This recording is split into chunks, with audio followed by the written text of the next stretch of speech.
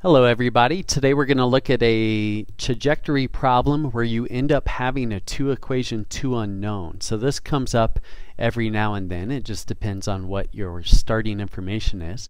And so I've selected a problem here where we look at Mike Powell, the current world record holder for the long jump, which his long jump is 8.95 meters. And then I make an assumption that's probably not bad, but this is still my assumption, that he launches himself at about 22 degrees from the horizontal as he's jumping.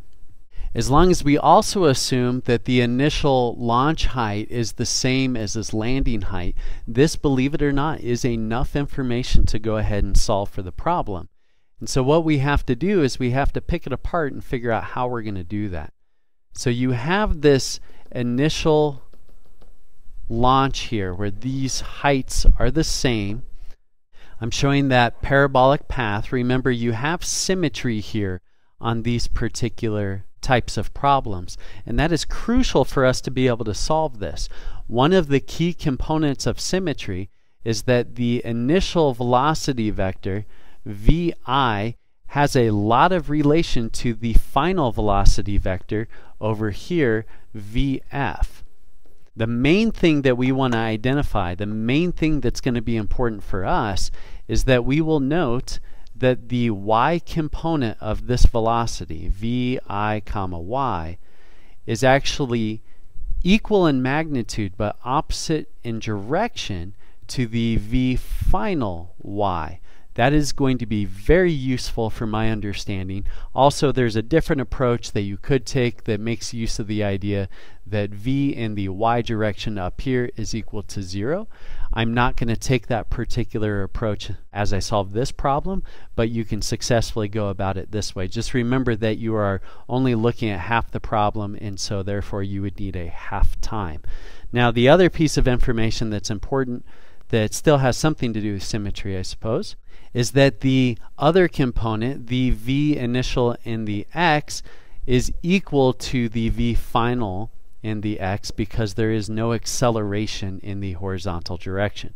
So gravity is allowing this thing here to change so that it goes from that to 0 to this, but there is no acceleration in the horizontal, and so we will not be able to change that velocity vector. Okay, with all that being said, what we really need to do now is we need to focus on this for a moment. And so I'm going to redraw it because I don't think I have quite enough room there. So I have this VI coming up. That's going to be one of my main variables in this thing. And then I have two components.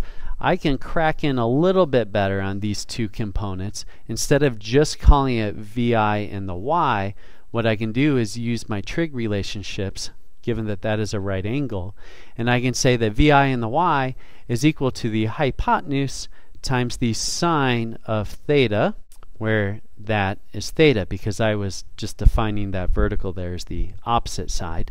And then I can also come down here and I can say VI in the x, this is going to be the adjacent side, and so this will be the cosine function that will allow me to do some work here. So remember that you treat the two dimensions independently in a problem like this. What's happening in the x direction really is not particularly influential on what's happening in the y direction. There are two variables that do link the two dimensions together that you have to keep track of.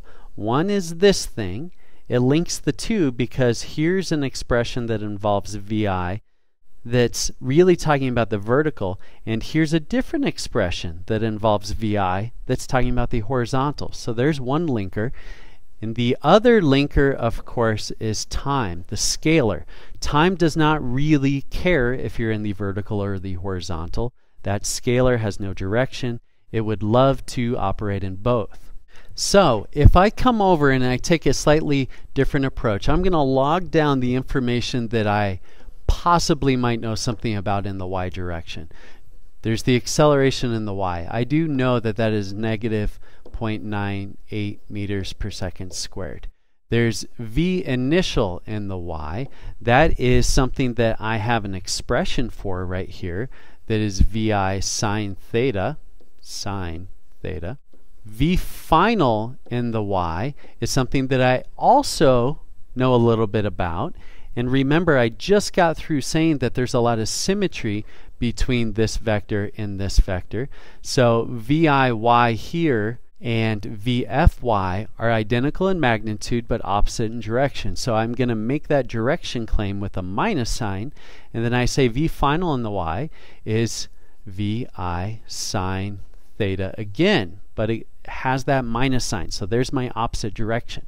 Then I have time, which I don't actually know how long Mike Powell was in the air, so that's a big question mark right now.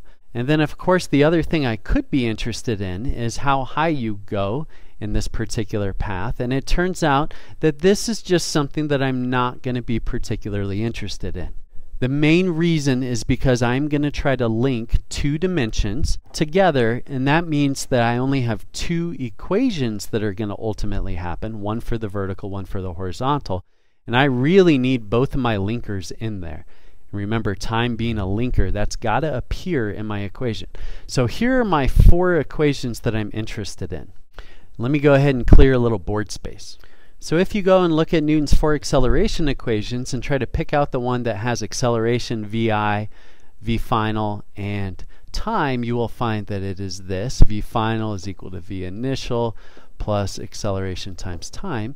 What I'm going to do, so again, I'm still only in the y. Don't lose sight of that. I'm going to go ahead and plug in the information that I know. So negative VI sine theta is equal to positive VI sine theta minus 9.8 t. And again, certainly that 9.8 is in units of meters per second squared, but I'm going to try to keep the clutter down.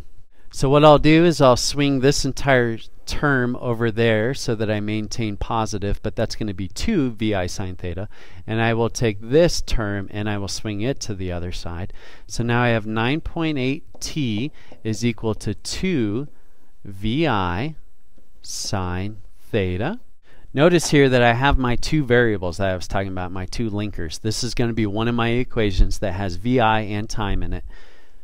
Ultimately, I think what I'll probably do is I will solve this for time, and then I will set the two equations equal to each other, and you'll see what I mean here in a moment.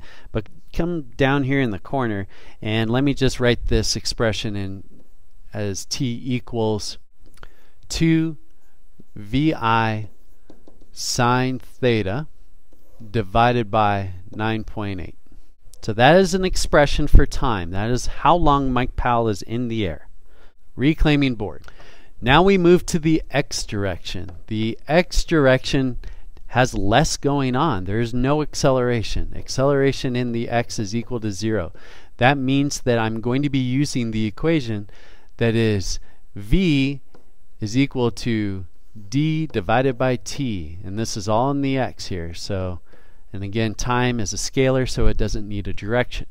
So I can come down v initial or v final or v just plain in the x, because they're all the same, they're never going to change, if you recall, was the cosine function, but it was vi cosine theta, and I had that from my original right triangle where I was breaking the components out of the initial velocity vector.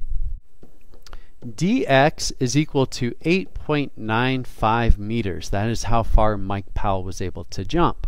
And then time is sitting right here. Big question mark. Let's go ahead and solve this guy for time. It is dx over vx, and then I can write down this expression that time is going to be equal to 8.95 divided by vi cosine theta. So now what I will do is I'm going to set the equations equal to each other through time. So I have 8.95 divided by vi cosine. Let's go ahead and get this 22 in there. So remember, that was actually given to us. Is equal to 2 vi sine theta divided by 9.8. Notice that on the left hand side the vi is in the denominator, and on the right hand side it's in the numerator. That means that those are actually going to combine to a vi squared that's sitting over there, and I want to get everything else away from it. So let's have one big division symbol, get all of our numerator stuff over here. So we have 8.95, that was the meters thing. Here we have 9.8, that was meters per second squared. Looks like there's a 2 from the top right that's going to come down. I didn't write it before. This is a known number, 22 degrees. So cosine 22 degrees. Then I have a sine 22 degrees. This means that VI is equal to VI squared. Let's write this intermediate down. So if you're doing this with me, you should probably plug this in. It's kind of sloppy. So VI squared is equal to 126. I'll round that to a 0.3, which means that my final velocity there is the square root of that, and that value is 11.2, and then I'll bring my units back in, meters per second. This problem doesn't specifically ask for it, but if you're curious what was Mike Powell's hang time during this, it was a pretty shallow launch, so it's not going to be a huge number. But I will just plug in my info into that equation. I have 8.95 divided by 11.2 times cosine 22. And we actually find that the hang time is 0.86 seconds. Alright, excellent. So there we have a solved problem. We've got our initial velocity, which really was tagged at that 22 degrees, don't forget, but that is the hypotenuse value that we just found. And I've got my hang time if I happen to need it. Hopefully everything there made sense to you, and if it did, let your computer know.